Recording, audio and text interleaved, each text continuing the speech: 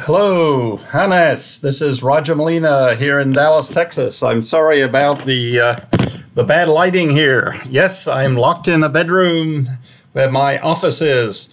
Oh boy, I think back with so much excitement about all the things you initiated and the impact that you've had. It's hard to describe. You helped me transition from being a physicist, astrophysicist, to what I now call an art scientist.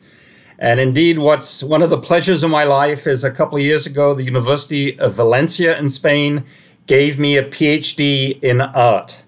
And so I'm now in a postdoc at the age of 70. I'm a postdoc in art and science. And as I watch all the current problems and I see all the doctors on stage and the military people and the politicians and the business people, where are the artists, designers, humanists?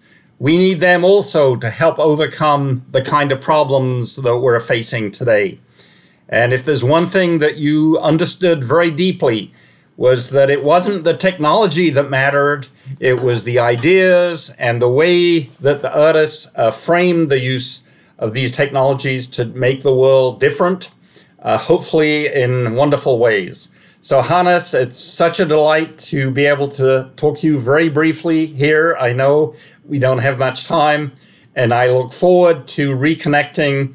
And thank you so much, Christine, for setting this up. Yes, you are part of the Leonardo village. I'm part of the Ars Electronica village. And in times of crises, villagers help each other out in the gift economy. Look forward to seeing you soon. Bye-bye.